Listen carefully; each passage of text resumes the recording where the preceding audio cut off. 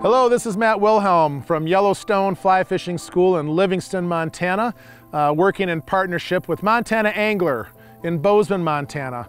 And the cast I'd like to show you today and show you here next is a often overlooked cast, but still one of those casts that you want to have for special fishing situations. It's called a pile cast. A pile cast is basically producing a pile of line in the water, which is usually what we don't want to do. But if you're fishing with the current at your back, working downstream, and if you throw a straight line cast, the current is automatically going to suck your fly under the water and you won't get a drag-free presentation. A pile cast produces slack on the water.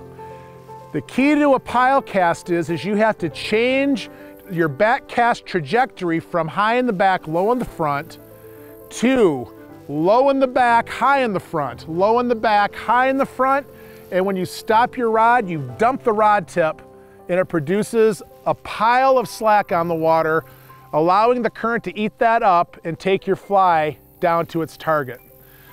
Again, the pile cast. The key to the pile cast is this.